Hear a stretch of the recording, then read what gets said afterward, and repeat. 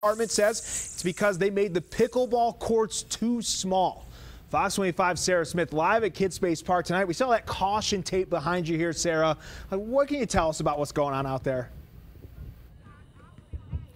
Yeah, Adam, like you just mentioned, you can see the caution tape all around this pickleball court. They just opened this up in June, but now the city says it's time to redo it.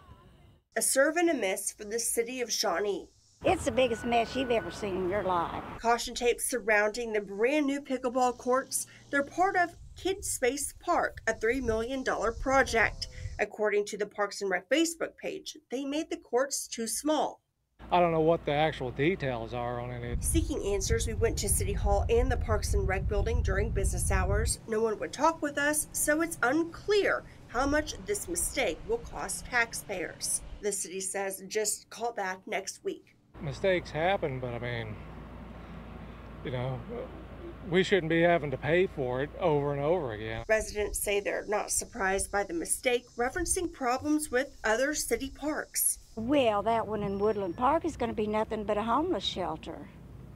Have you seen all the homeless people up here? Pickleball players, though, ready to get back at it. I'm madder than I'll get out, so I'm not surprised. The pickleball is a big deal. Adam, see what I did there in this town, and players here say they're ready to get back at it. For now, they're just going to have to play at another court. Live in Shawnee, Sara Smith, Fox 25 News. Oh, Sarah, you still got it. Good job out there. Thank you. And a unique approach to education comes